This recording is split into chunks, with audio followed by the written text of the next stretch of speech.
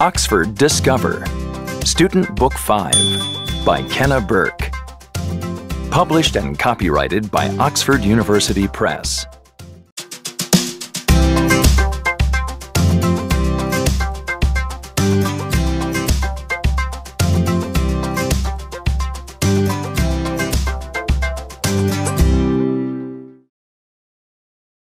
Hello, and welcome to our last big question. All over the world, cities are becoming bigger, and people are constructing more and more buildings. But why do we make buildings? That's today's big question. The most important reason we make buildings is that we need shelter. Buildings give us a place to live, where we are protected from the weather. People live in all kinds of buildings. They live in houses, apartments, and some people live in special houses, like this one in the forest. It's made entirely of natural materials.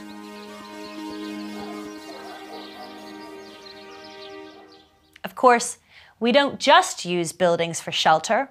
We use them for working too. This is the district of Pudong in Shanghai, China.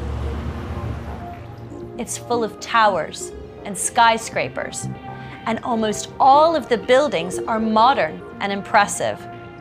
In fact, Pudong is home to some of the best-known buildings in China. There's the Shanghai Stock Exchange and the Jinmao Tower. There's also the Oriental Pearl Tower, a TV and radio tower that has now become an icon of the city. Many people work in skyscrapers, but people also work in other types of buildings. Some of these buildings are ordinary, like factories, warehouses, and restaurants, but some buildings for work are more unusual. A lot of these buildings have unusual designs, like the Sydney Opera House, for example. The Sydney Opera House is a performing arts centre in Sydney, Australia. It is used for opera, theatre, ballet, and music. The roof is designed to look like waves, and this image is now a symbol of the city of Sydney. The building has become famous all over the world.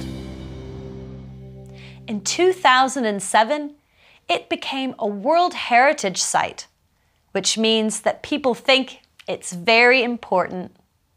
Our buildings serve many practical purposes. They give us places to live, work, and socialize.